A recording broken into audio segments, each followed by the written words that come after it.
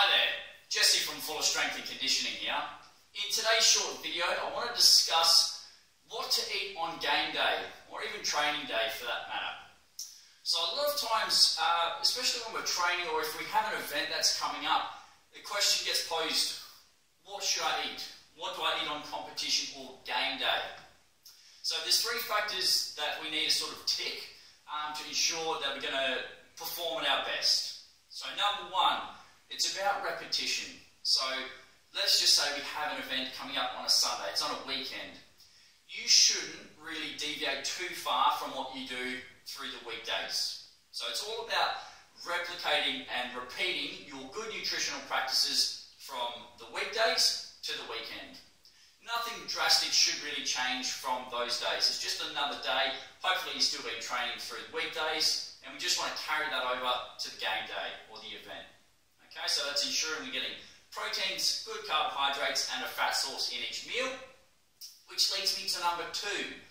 We need to ensure that the foods we're taking on are going to fuel the body and give us energy to perform the task or activity.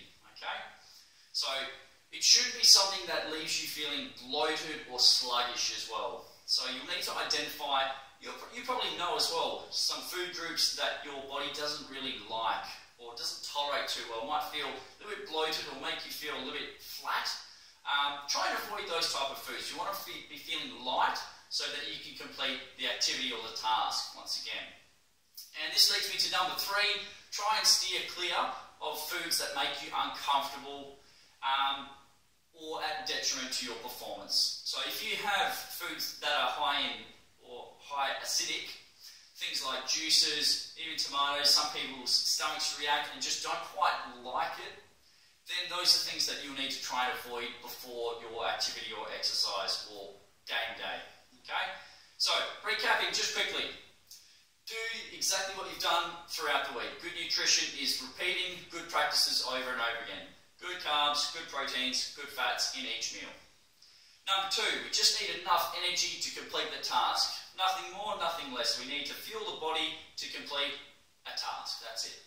And number three, stay away from foods or liquids that make you feel uncomfortable or change the way that you feel or perform. So if you know there's a juice that maybe upsets your stomach, or if you know bread bloats you, maybe stay away from those things on game day. Okay?